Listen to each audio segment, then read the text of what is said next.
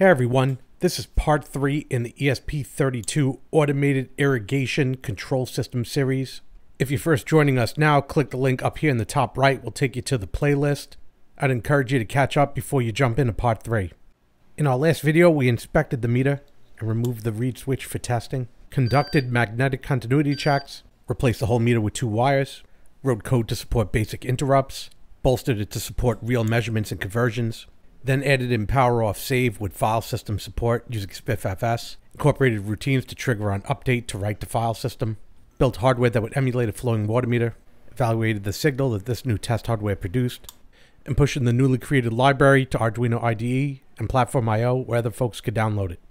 Upon completion of part 2, all the components were moved from the dev board to the prototype board as you see here. With the final components in place, we're going to be getting into the fundamental software architecture for this program. It's critical we get it right from the beginning.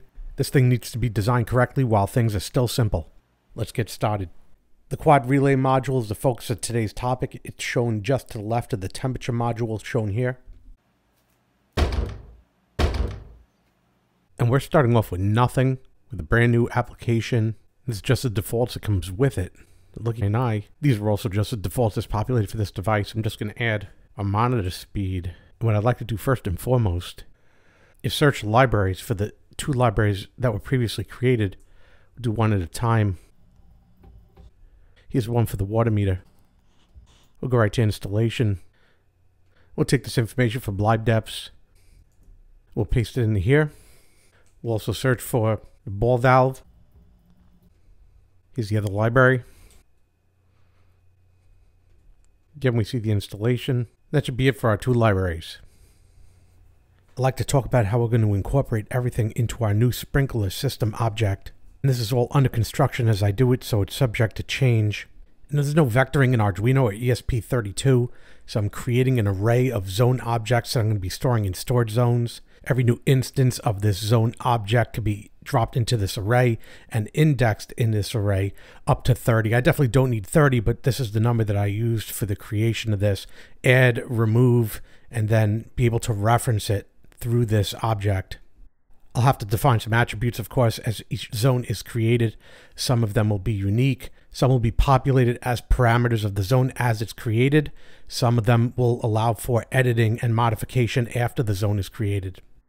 Furthermore, I want to pull in my library ball valve from previous chapters. This is the 5-wire valve. All this work has already been accomplished. And all the functions from ball valve should be made available to the sprinkler system class. They're already defined. We'll also include the library from the water meter project. This too has defined functions or methods that's going to be available to the sprinkler system class. With all that in mind, we're going to jump right into the header file. We're not going to concern ourselves with the external libraries just yet. We could see our sprinkler system class right here, and it's just going from line 15 down to line 49. Not a whole lot going on here. And this is where the class starts. I've added a bool just so I could put one parameter in. It does nothing right now, but we see here that within this class is another class, and that's zone. And we define all of the attributes for zone within here. We close out that class. So a class within a class. And we're back here within sprinkler system, and we're defining this array of zones right here. This is very important to point out how this is going to be accomplished, because we're going to have a function add zone that's going to tie all of this together. We'll see in just a minute. But I also needed some helper functions or methods, what have you. I use it interchangeably to close a zone, open a zone, remove a zone from the array. Obviously already having add zone, its complement. And I wanted something to set a description. And then I want something to show information about a zone. I decided that maybe we're going to have an overloaded function here that if you don't have a parameter, it'll show information about all the zones currently in this array. Or if you provide some information, the name of a zone, then it'll just provide specific information about a zone. Also, we see here, because the zones are indexed within the array, I need something that's going to be able to convert it in a way that it's going to understand. So if you're going to provide the name of a zone, there has to be a function to convert that back into that array index. Or perhaps if you're going to do it by GPIO, I don't want that directly accessible by the user, so that's going to be private. That's it. There's nothing else here. That's what we're going to use to get started. So here we are in the library. We're including Arduino.h for platform IO and sprinkler.h. And we can see for the creation of sprinkler system, there's no function to add sprinkler system. We're going to be doing that from the main application itself. But I've added that bool test as a parameter. As I said, it doesn't do anything. And we could see it doesn't do anything. For zone, we can see there are two parameters, and they are in fact unique. The integer pin is the GPIO. There's only one pin tied to each solenoid. And then we have the name for that zone, again, a unique value. We can see here also I'm using this to prepend the name. It's not actually necessary to do so. It does make it easier to see as it's demonstrated.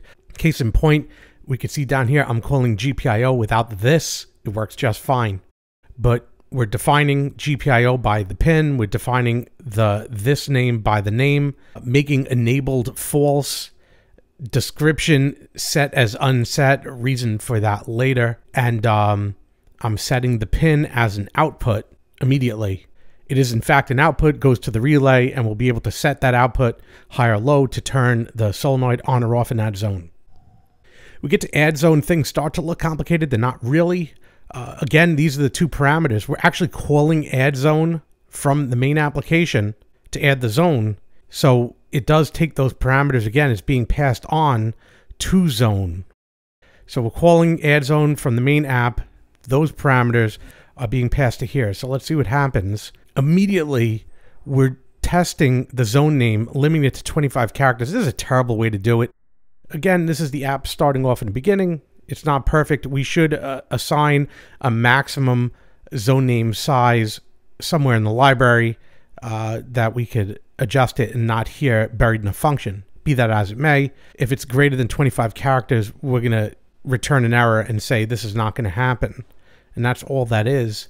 Once we get past that, what we're going to do is we're going to iterate in a loop from 0 to max zones, which we've established as 30. Again, there are people who are going to say you could get the max zones from stored zones without using a separate integer called max zones. Of course there is.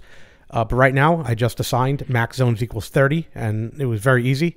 And I could do it another way. Obviously, very easy to do. I just didn't, and that's all there is to it. But for this loop from 0 to 30, I could check if each one is defined. We could just move on to the next one until we find one that isn't defined, so it's free. And then we could go down and we could say, hey, I need to find out if the zone name that I selected is in use. Because remember, we said that this is also a unique name.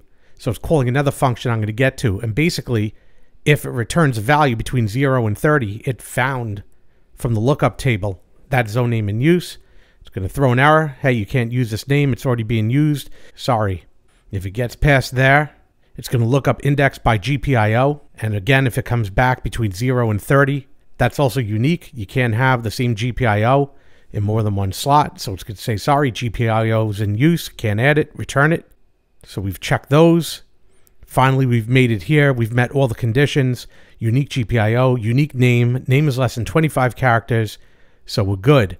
So we're running that stored zones, whatever this iteration is, equals a new zone. And now we're passing those parameters to zone, the one we had just discussed, and said, hey, let's create that. With it created, we're now calling a digital write to that as high, which basically says, shut down that relay. We do not want that solenoid opened. We could, in fact, call close zone right here with the name of the zone to close the zone immediately. But I just wrote the digital write, the direct command. But if we look down here, here's the close zone function that we could have called by name for that instance that we had just created to close the zone. 6 one, half dozen the other. But here's close zone, which basically takes the argument of the name. It runs the routine now. And if it comes back with one of the 30 indexes for that array, because basically it converts the name of a zone to an index of the array, it'll say close that zone by setting that GPIO to high. And also set that attribute to false. So if you wanted to go and see what the state was at that moment, we would see that, is that valve open? No, it is not. It's false. You also see there's a lot of serial output right now. This is not a web-based app in its first iteration. This is all serial, and that's just what we're doing. Let's get down to getIndex, have a look at this. Obviously, overloaded function here. There's two getIndexes. One is by character name, the name of the zone. The other one's by GPIO.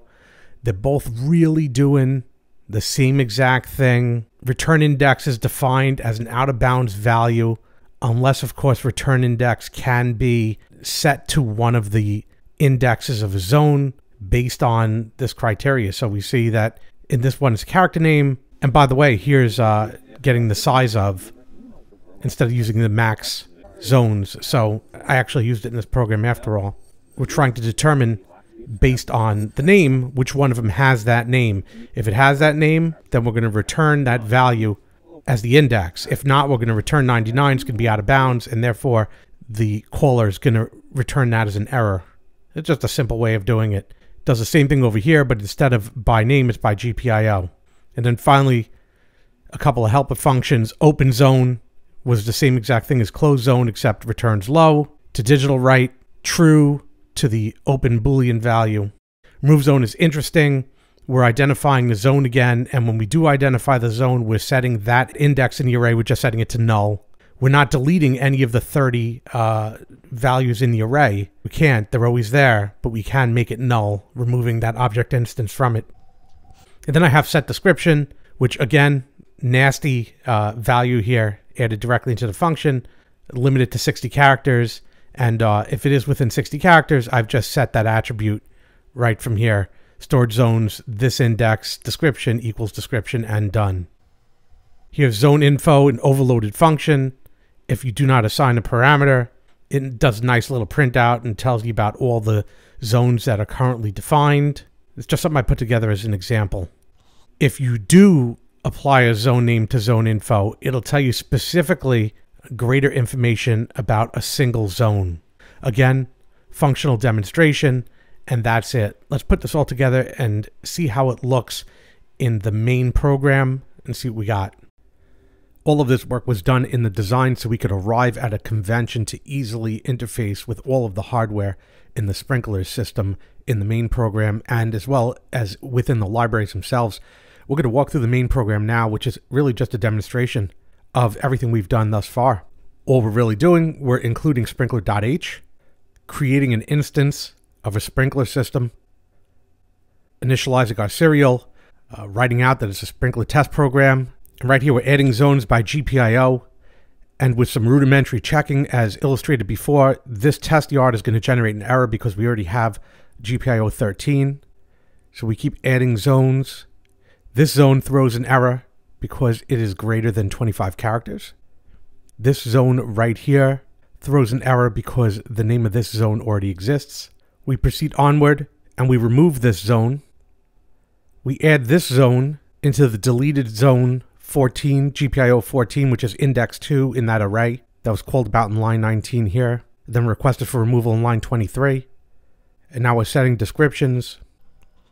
We'll get a failure on this one because the description is way too long. Now I'm running that zone info demonstration, and now I'm running a zone info for an instance of a zone. Then there's a 2-second delay. Now we fall into our loop, which isn't really a loop, just going to run one iteration. We're going to open all the zones, then we're going to close all the zones, and we're going to stop. Let's check it out.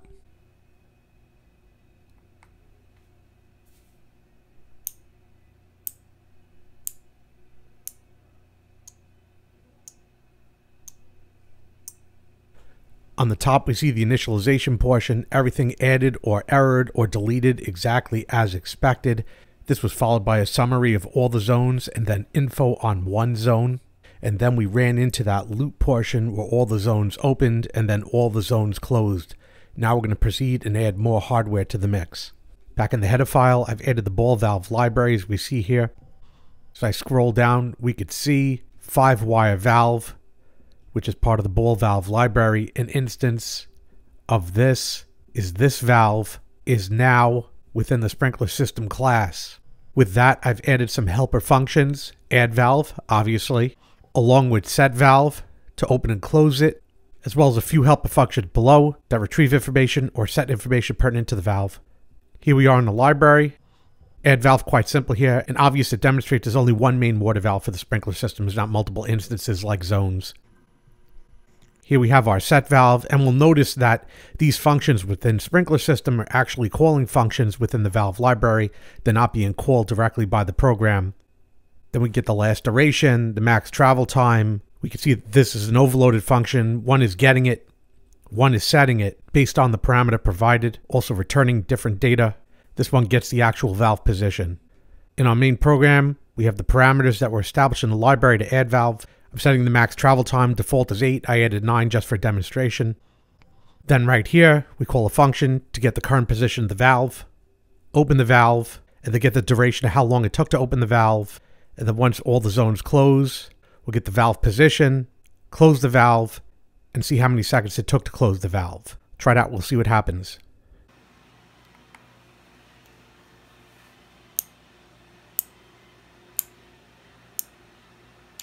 Showed the current state is closed, now it's opening the valve. Now shows the current state is open, and it took 7 seconds to open the valve. Showing the current state again, which is open, it's closing the valve. Now showing the current state, which is closed, and it took 7 seconds to close the valve. Everything worked perfectly. We have one more component to add in this chapter. Let's do it now. Included here up above, we add our water meter library.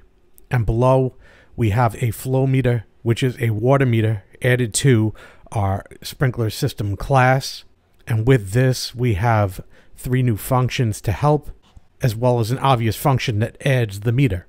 2 of them are reading the meter. This is an overloaded function. This is just used as an example, may not be necessary. And 1 is a Boolean to ask if the meter has moved. We'll take a look at the library.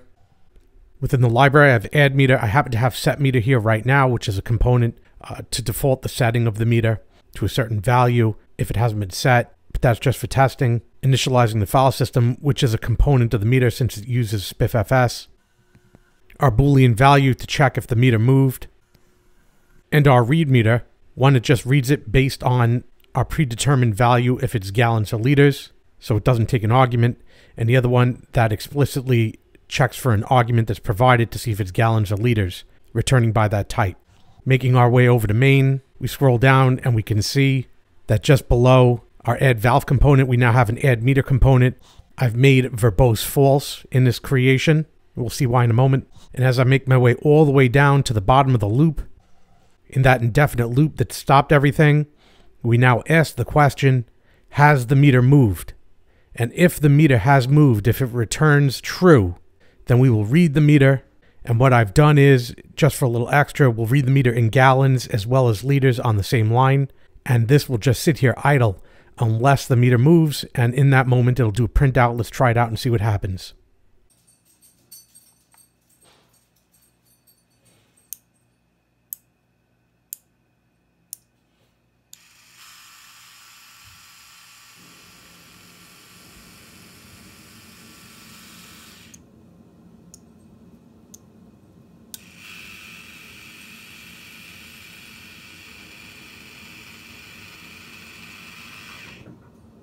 Now it seems to be sitting idle just as before, but if I turn the wheel and the read switch is closed, an indication appears on the screen showing the value in gallons converted to liters.